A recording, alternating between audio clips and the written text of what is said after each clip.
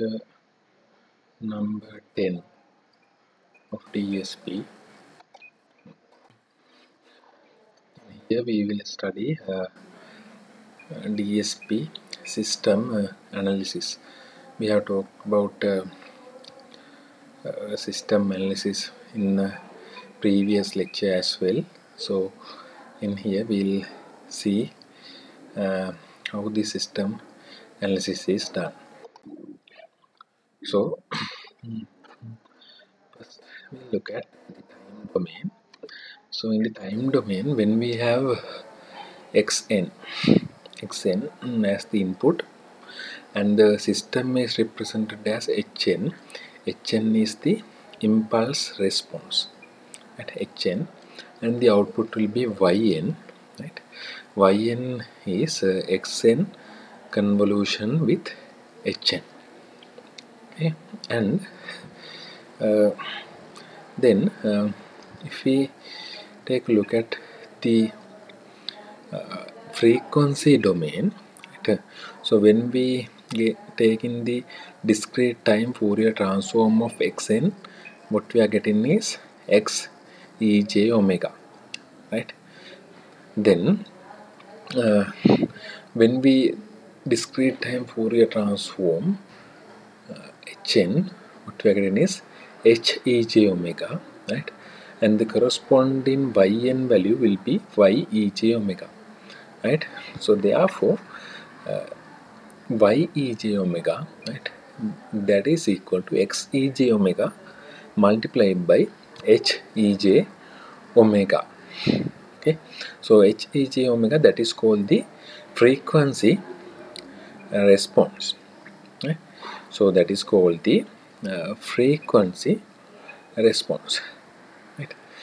Then in this frequency response, if we replace ej omega by z, right, what we are getting is the z domain, right? So or else when we do this z transformation for the time domain system, what we are getting is xz is the input, and the system transfer function, that is hz, right? And what we are getting as the output is yz, which is the multiplication of xz into hz.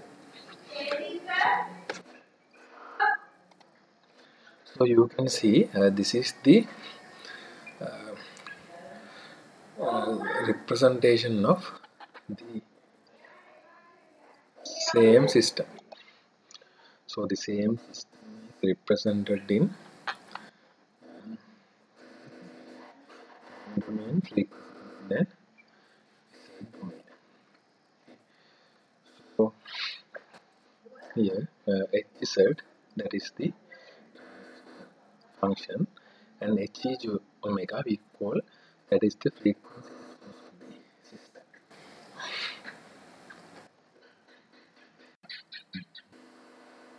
So this transfer function, right, this is called actually the system function, right?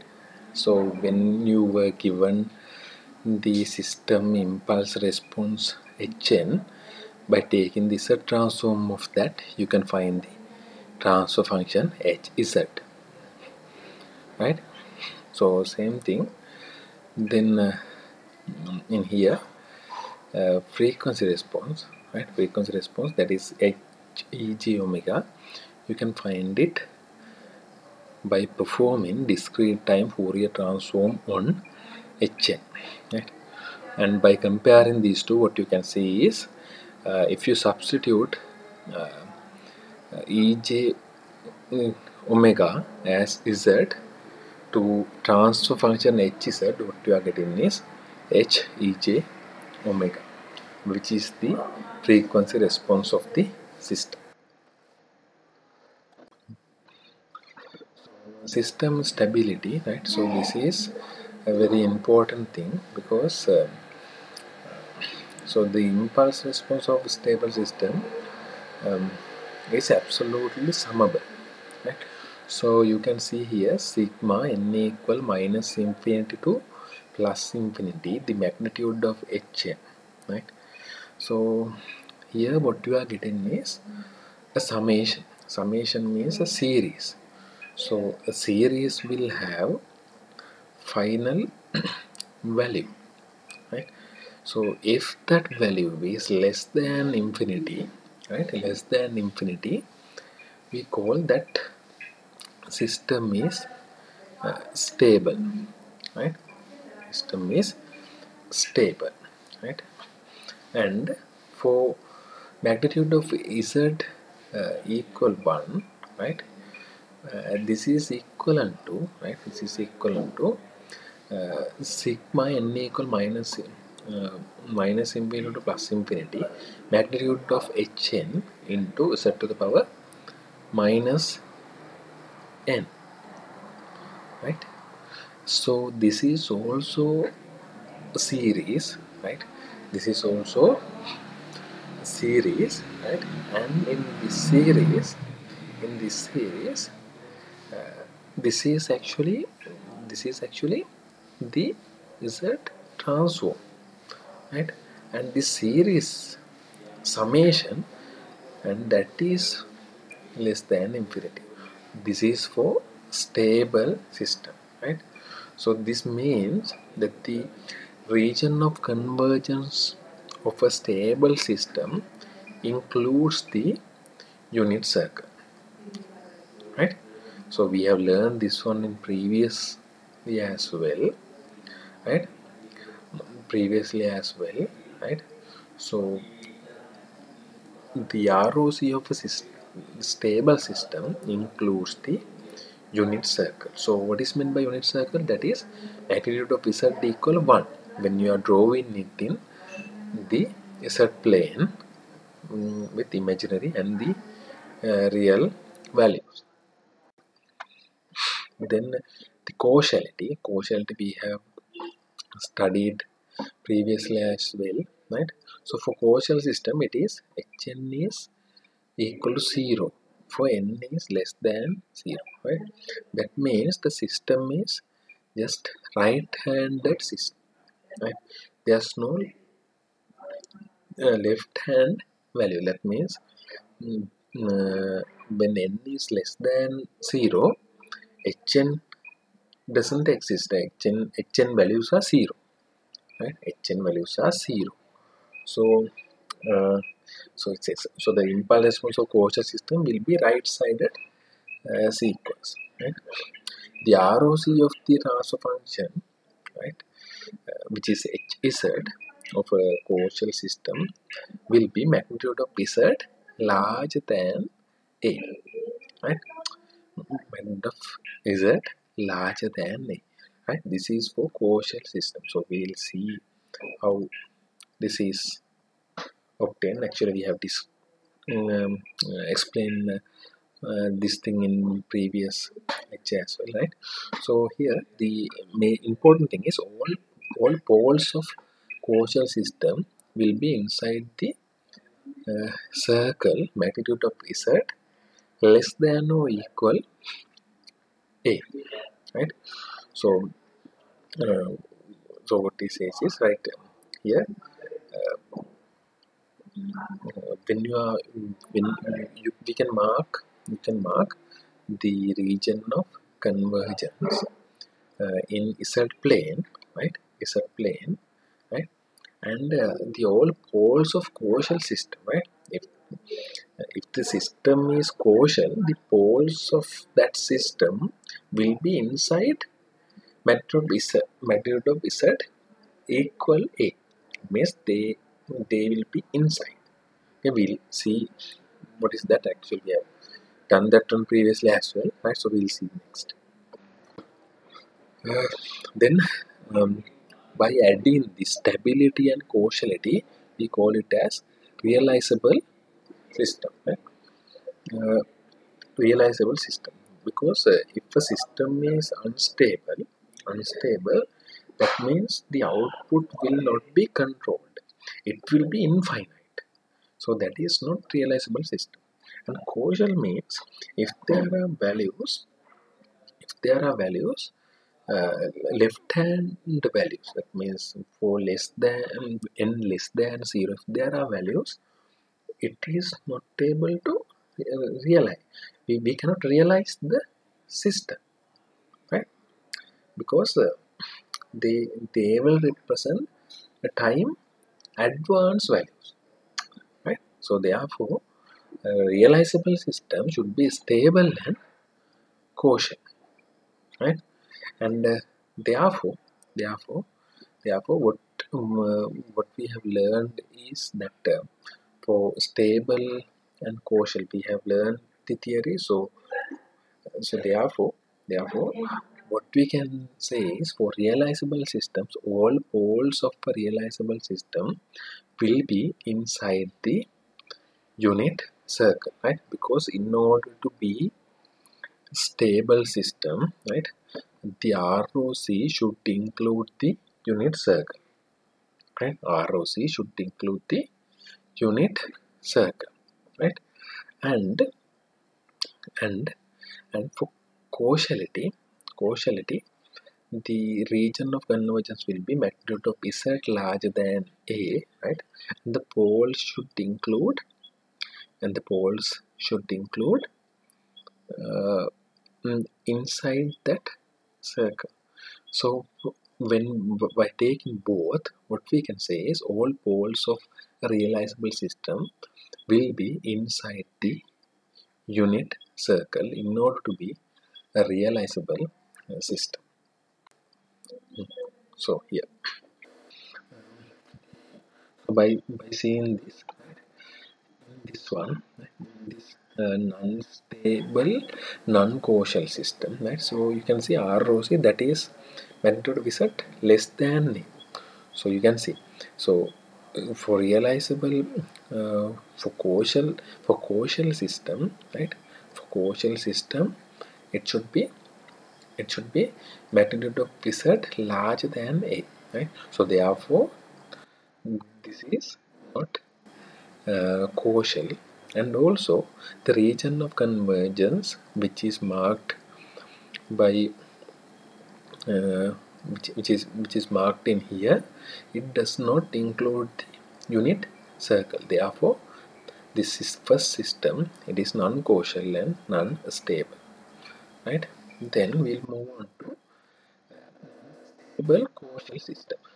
Here what you can see is uh, magnitude of Z larger than A, that is the ROC, region of convergence. So that will satisfy the causality, right? So for causal system, the ROC should be magnitude of Z larger than A, right? So it is shaded in here, the ROC, right? But that ROC does not include the unit circle, because unit circle is inside that, right? It will not include the unit circle. Therefore, it is causal, but it is non-stable, right? Then we move on to stable but non-causal, right? So uh, in this system, right, stable non-causal, stability means the ROC should include the unit circle. So it is satisfied in here. But for causal system, the region of convergence should be magnitude of Z larger than A, in that form. But here it is magnitude of Z less than A. Therefore, this is stable, but it is non-causal, right? So what we can see here is in the fourth one, stable and causal, right? So we'll check the conditions. So for causality, the ROC should be magnitude of Z larger than A, right? So the shaded area, that is the ROC, right? So it is magnitude of Z larger than A. It is like that. So therefore it is a causal, right? And also that ROC, region of convergence, that will include the unit circle, right? So therefore the system is a realizable system, right? That system is realizable system. And also um, and also there should be another thing, right? That is the poles of the system should be inside magnitude of Z equal A circle, right? So uh, in here, so we'll see this example realizable systems, right? So we'll take a look at the first one. It is first order, right? First order, and here Hz equal B naught divided by 1 plus A1 Z to the power minus 1, and ROC is magnitude of Z larger than A. So magnitude of Z larger than A means that is quotient, right? That is quotient, right? So here that is quotient. So in order to become a system stable, ROC should include, right? ROC should include the unit circle, right? So in here the ROC is magnitude of Z larger than A, right? So A1, right? So therefore in this thing, if and only if magnitude of A1 is less than 1, the ROC will include the unit circle, right? So that is the condition, right? That is the condition, right? So if we check where we have the pole will be at Z not equal minus A1, right? So let's see the second order system. In the second order system, Hz is equal to B naught divided by 1 plus A1 Z to the power minus 1 plus A2 Z to the power minus 2, right? So here in here it will have, right, two poles, right? One will be uh, let's say Z1 and the other one is the Z2, right? So it will be stable, right, and realizable if and only magnitude of Z is less than 1 and magnitude of Z2 is less than 1, right? Why is that? Because the pole should be the pole should be poles means when we have Z1 value, when we substitute uh, Hz Z1 value, it will become infinite. If we substitute Z2 value to Hz, it will become infinite, right? So therefore these poles should be inside the unit circle, right? It should be less than 1, right? It should be less than 1, right? So therefore if magnitude of Z1 is less than 1 and magnitude of Z2 is less than 1, then it will be stable.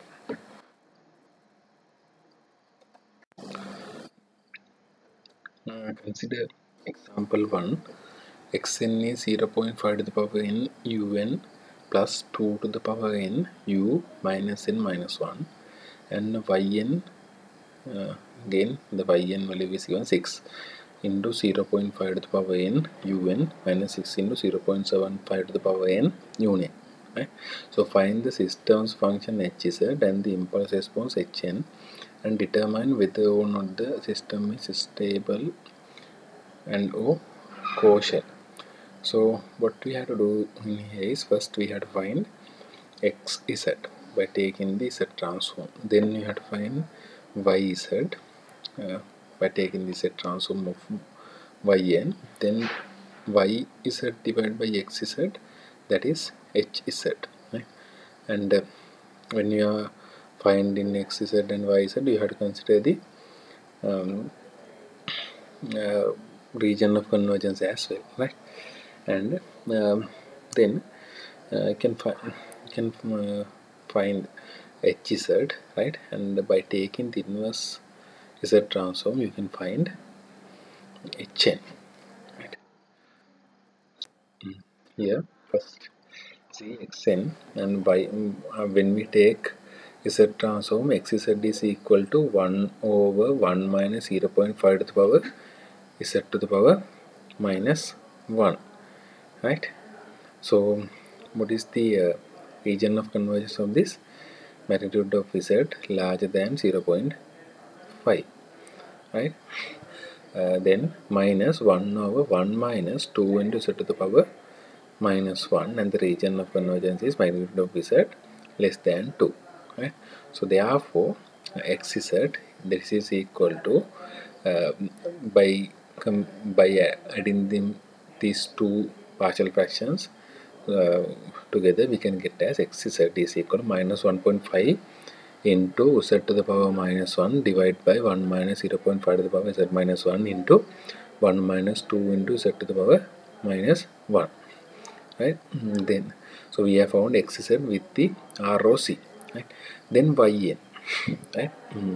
Yn is yn, from yn you can find yz, right? So as it has found here, so for yz,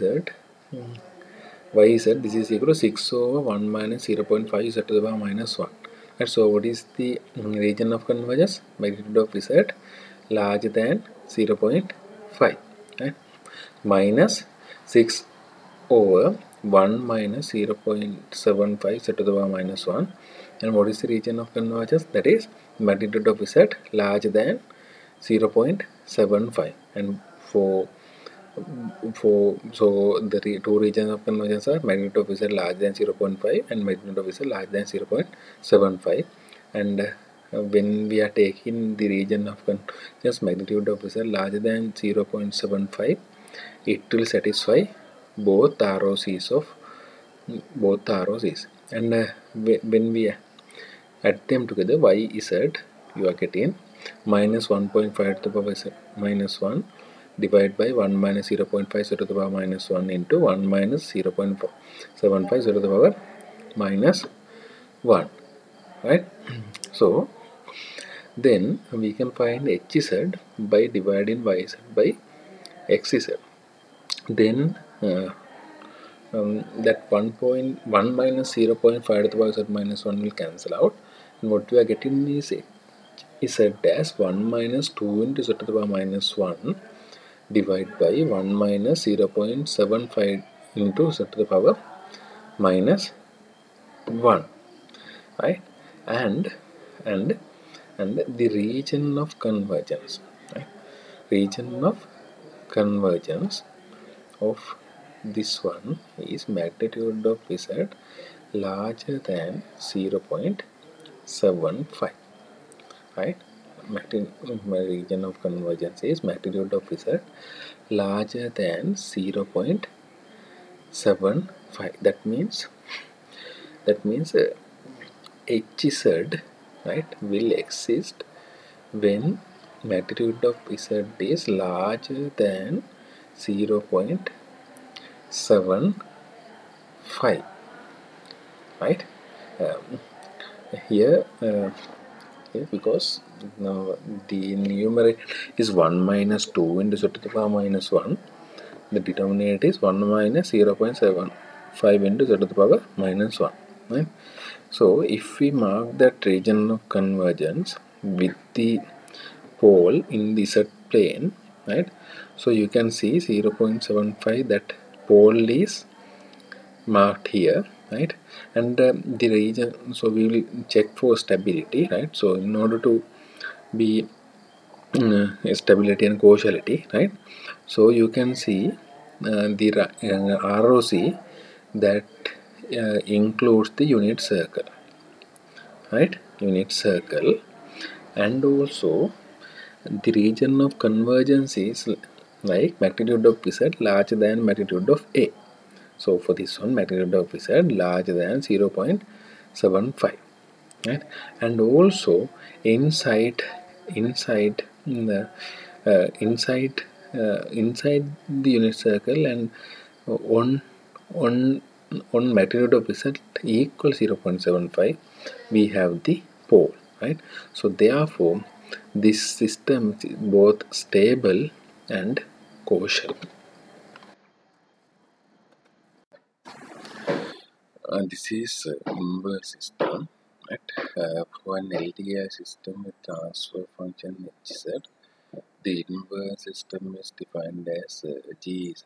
Gz is equal to 1 over hz, right? And if you multiply hz with gz, it is equal to 1. So gz is the inverse system. So what will happen in here is, since gz is the inverse of hz, the poles of hz will become zeros of gz. The zeros of hz will become poles of gz. So here this is just a representation. Hz equals c into multiplication from k equal 1 to q, 1 minus beta q into z to the power minus k, divide by denominator multiplication from k equal 1 to p, 1 minus ak into z to the power minus k, and therefore you can find gz. So what will happen in here is the hz and gz have overlap in region of convergence area. So we'll see an example.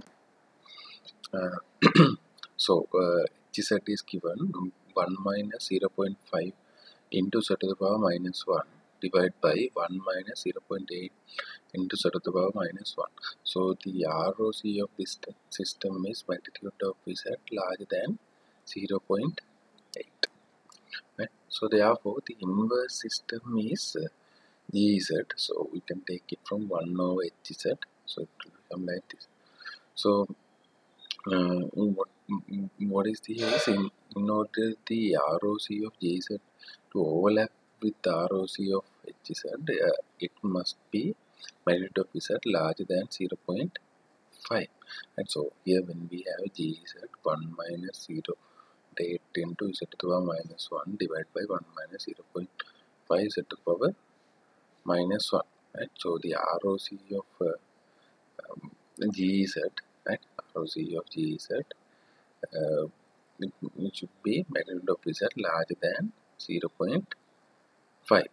So therefore by multiplying gz by multiplying gz with 1 minus 0.5 into z to the power minus 1, that will be equal to 1 minus 0.8 z to the power minus 1, right? And from that one we can find the inverse Z transform. Then we can find Gn. So in this example, so estimate the transfer function of the inverse system of this, right? So here you were given Hn, right? So we'll take a look at from the starting point. So Hn can be written like this, and then Hn is equal to 0.2 to the power n into un plus un minus 1, right? And that will result Hn equals 0.2 to the power n into un plus 0.2 to the power n un minus 1, right? Then Hn is equal to 0.2 to the power n un plus 0.2, right, into 0.2 into n minus 1, right? So why we are adding 0.2 n to the power n minus 1 into un minus 1. Why we are adding it like this is, then we can apply the property, right? Because x n minus n naught z transform is equal to z to the power minus n naught into hz, right? So we can apply that property. So hz will become, right? Hz will become 1 over 1 minus 0.2 into z to the power minus 1, right, plus 0.2 into z to the power minus 1 divided by 1 minus 0.2 into z to the power minus 1, right? So hz we can write 1 plus 0.2 z to the power minus 1 divided by 1 minus 0.2 into z to the power minus 1, and the region of convergence is magnitude of z larger than 0.2, right? So we have found hz, right? So then we can find gz. Gz is equal to 1 divided by hz, right? So this is 1 minus 0.2 into z to the power minus 1 divided by 1 plus 0.2 z to the power minus 1, right? So by looking at this ROC, it should be magnitude of Z larger than 0.2, right? In order to overlap with the ROC of HZ, right? So we can understand the ROC of HZ is magnitude of Z larger than 0.2. So for GZ, ROC should be magnitude of Z larger than 0.2 in order to overlap with the ROC of HZ. Let's say magnitude of z less than 0.2, so that will not overlap with the ROC of hz. Therefore ROC of gz is magnitude of z than 0.2, right? So by taking that one and taking the inverse transform of gz, you can find what is gn. Gn you will find it as minus 0.2 to the power n un plus minus 0.2 power n u n minus 1.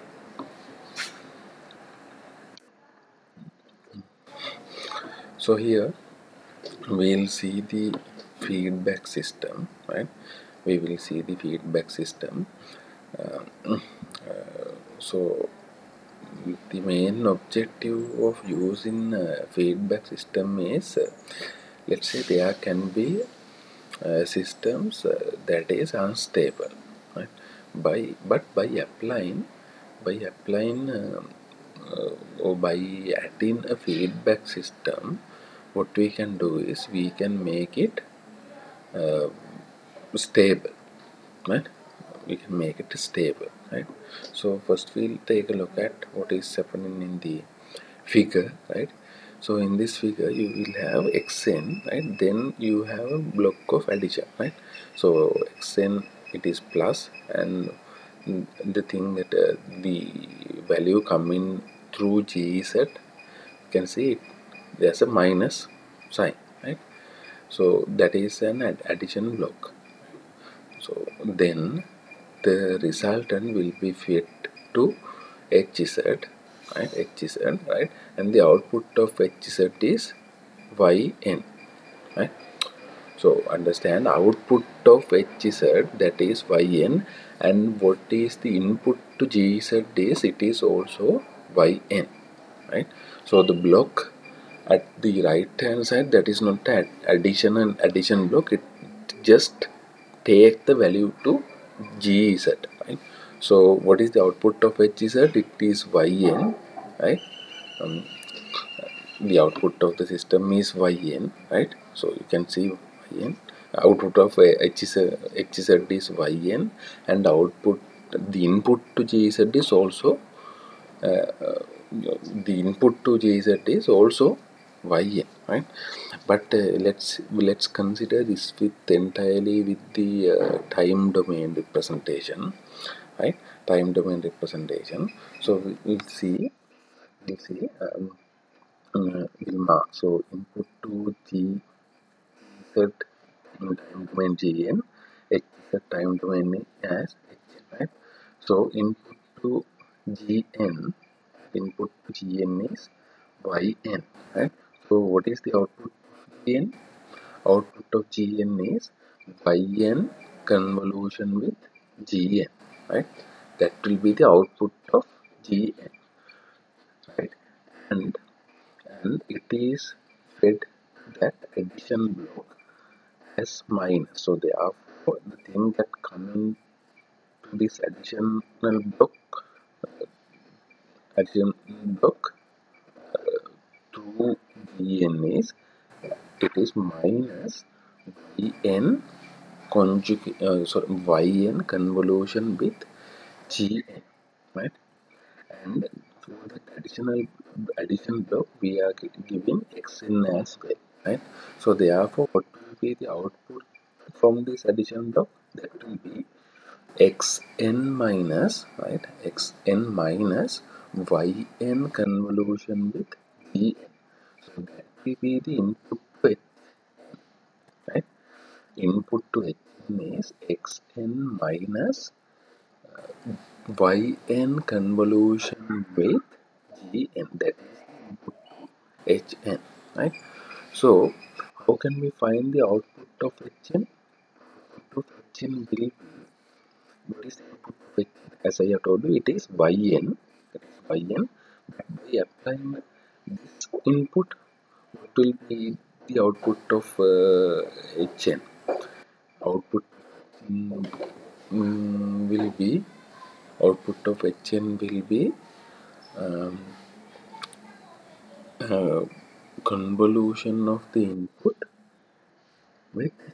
So what is the input of hn? That is xn minus yn convolution on gn, and the entire thing convolution with hn, that will be the output of hn, right? And that output is equal to yn, right? Because output hn is yn, and by using in other means, it can be represented as xn minus yn convolution gn, and the entire thing convolution with hn. So both are equal, right? So therefore, you can see in the first line, yn is equal to xn minus yn convolution with gn, and the entire thing convolution with hn.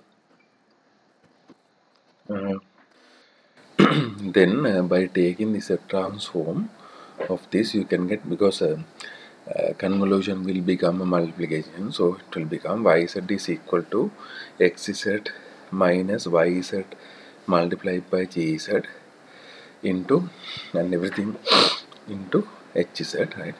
Then you can write yz equal xz into hz minus yz into gz into hz, right? Then therefore yz into, by taking yz out, you can write 1 plus gz into hz is equal to xz into hz, and therefore yz divided by xz, we can write this, that is equal to hz divided by 1 plus gz into hz. So what is qz? Qz is the transfer function of this system. That means by taking input as the xz and the output as the yz, yz divided by xz. So for this entire system, so there are two transfer function, hz and gz, but qz is the transfer function of the entire system. The entire system is where we have input as xn and output as yn. So qz, it is equal to yz divided by xz, right? So you can see, let's say the previous system was only with hz, but by adding this feedback system, which is so not feedback system, by adding gz, we have made it as a feedback system. So the transfer function of the feedback system is qz, that is equal to hz divided by 1 plus gz into hz. So in here, right, in here definitely this transfer function, right, is different from hz, right, because it is hz divided by 1 plus gz into hz. So we'll see this example, right? What is happening in this example is, so you are given the system hz is equal to 1 divided by 1 minus 1.7 into z to the power minus 1 with region of convergence magnitude of z larger than 1.7, right? So so by looking at this system, what we can directly say is here, in this system the region of convergence is z larger than magnitude of z larger than 1.7, right? So does this include the unit circle? The region of convergence, it will not include the unit circle, because unit circle is at magnitude of z equal 1, but the region of convergence of this system is magnitude of z larger than 1.7. Therefore, it will not include the unit circle, and therefore the system HZ that is unstable, right? So can you understand that the system is unstable, right? HZ system is unstable, right? So therefore we will see what will happen if we add feedback network, right? Feedback network means that is GZ, and GZ is equal to K, right? K is a constant larger than 0, right? So GZ, right? It is GZ, and the GZ, then GZ is equal to K, right? Like that. And from the previously obtained result, we can learn what is QVZ, right? So what is QVZ? QVZ is YZ divided by XZ, and that is equal to HZ divided by 1 plus GZ into HZ, right? So what we have to do in here is we have to substitute for HZ and GZ, right? So how can we substitute for HZ? HZ is 1 divided by 1 minus 1.7 into z to the power minus 1, right? Then the denominator will be 1 plus GZ is K, and HZ is 1 divided by 1 minus 1.7 into z to the power minus 1, right? Then you can simplify, right?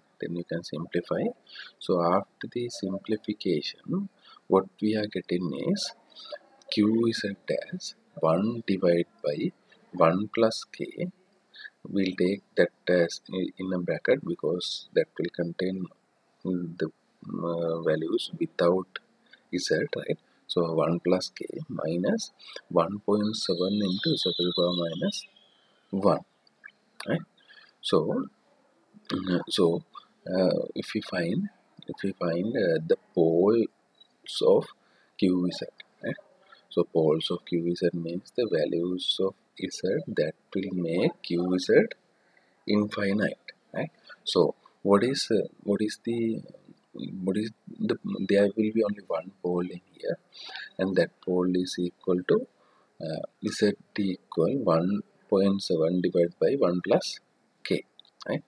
So by creating 1 plus K minus 1.7 into z to the power minus 1 equals 0, Z is equal to 1.7 divided by 1 plus K, right? So in order QZ to be stable, right? In order QZ to be stable, what should happen, right? What should happen? In order to this become stable, right? This becomes stable. This pole, right? This pole should be inside the unit circle, right? It should be inside the unit circle, right? So inside the unit circle means this 1.7 divided by 1 plus K in magnitude, that should be less than 1, right? That should be less than 1. So this pole should be inside the unit circle. So 1.7 divided by 1 plus K, this magnitude, that should be less than 1, right? That means if we simplify this thing, so that will be K is larger than 0.7, right? 0.7. So therefore we have understand that this, then what we are getting is k should be larger than 0.7, right? So if we choose any constant value, k is larger than 0.7, right? K is larger than 0.7, 0.7, for GZ, the system will be stable, right? So it will make the system stable, because the ROC of the system will become magnitude of Z larger than that pole. So therefore, the pole is inside the unit circle, and when the ROC is magnitude of Z larger than that pole,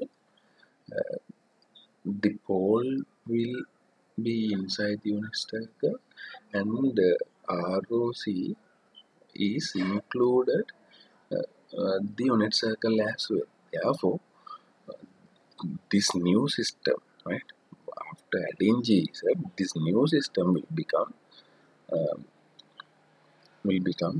stable system.